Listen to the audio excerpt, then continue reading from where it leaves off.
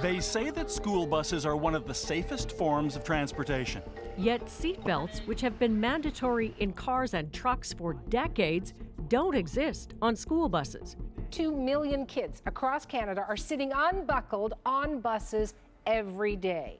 And when collisions happen, the consequences can be devastating. My daughter died in that crash. She was ejected from her seat and was killed instantly. It stands to reason seatbelts would make kids safer. Notice that crash test dummies in seatbelts stay in the bus. An unbelted dummy is violently ejected. So why aren't seatbelts on school buses the law? A Fifth Estate investigation revealed that a single report by Transport Canada from the 1980s suggested belts wouldn't make things better. They even did a movie of it with the National Film Board. Buses with dummies were driven head-on into a wall. But the study ignored side impacts and rollovers and never tested the kind of seatbelt you find today in most vehicles.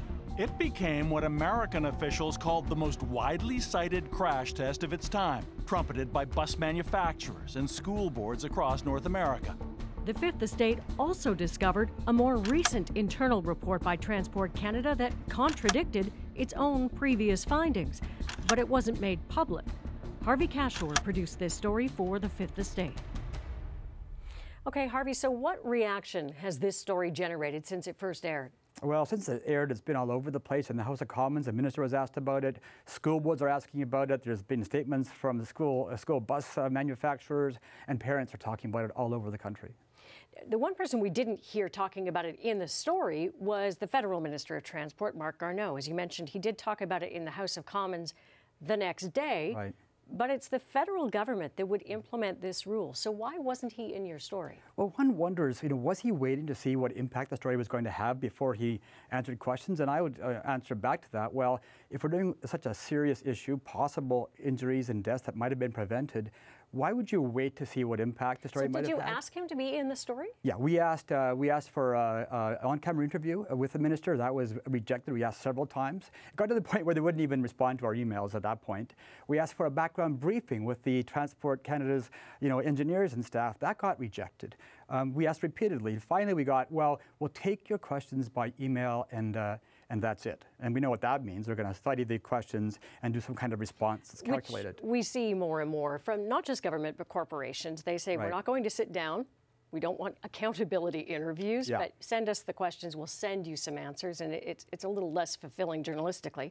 Right. Having said that, though, you did have someone from the bureaucracy, a woman who had co-authored a report, who was in there. So how was that managed then? Well, eventually, I actually called that actual Transport Canada official and got her voicemail and said, I know this has been rejected. I know you've been told not to talk to us. I'd like to ask for a second time. And then I also emailed the same person, and I got a call back from the media office, and I thought, oh no, they're going to get after me for making that phone call. And they said, actually, no, we're thinking about it now. Now, what I would say that, good for them they got that to happen. Why did it take to the process at the very end when we got that document when they knew how serious and how significant it was going to be? And frankly, as she makes clear, she was involved in the study, but she doesn't make policy. So the accountability doesn't really lie with her. That's a really good point. Like, the accountability is who in Transport Canada made the decision. Still on the website it says we have no evidence that seatbelts save lives. To this day, right now. I went on just an hour ago. To this day, they still say we have no evidence seatbelts save lives. Diana, they do have evidence, and we just revealed that new evidence. So our question is, why aren't people in accountability positions answering those questions? Okay, so I mean, the other flip side of this, of course, is that yes, we elect people, we send them to Ottawa, we send them to the provinces. We do expect them to answer questions, even the tough ones. But they get lots of requests. They are also there to do other things, to work on behalf of Canadians. They can't do everything. They're entitled to say no. Why, in your view, should they have said yes to this interview? Well, this one really surprised me. I've done, offshore tax stories. Maybe they can wait on those. This story we're talking about, if it's true in their own reports that injuries and deaths could have been prevented, wouldn't you want to deal with that immediately? Isn't this is not, a discussion about what color do you want to paint the bus. This is, do you want to save lives or prevent injuries? And that's what we couldn't understand. Are you still asking for the interview? Yeah, and I haven't given up. I believe. I won't give up. I won't give up. And I believe he'll say yes next time. I hope he does. Thanks for talking about it. Thank you.